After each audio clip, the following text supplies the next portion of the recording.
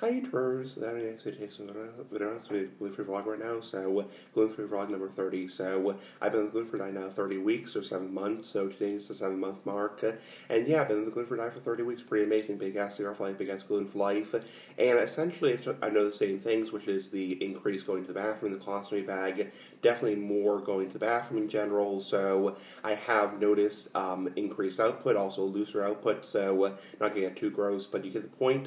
Also, my doctor, nice big ass cigar, he has scheduled an endoscopy for October 5th, 2017, and also he has scheduled a sigmoidoscopy for that date also. So from this side and also that side, big ass cigar for life, not getting too graphic, but the point is, endoscopy has been scheduled. I already had blood work done a couple weeks ago, so 2 weeks ago I had blood work done at the hospital, and hopefully my gluten levels are good, and I've been on the diet for now for 7 months.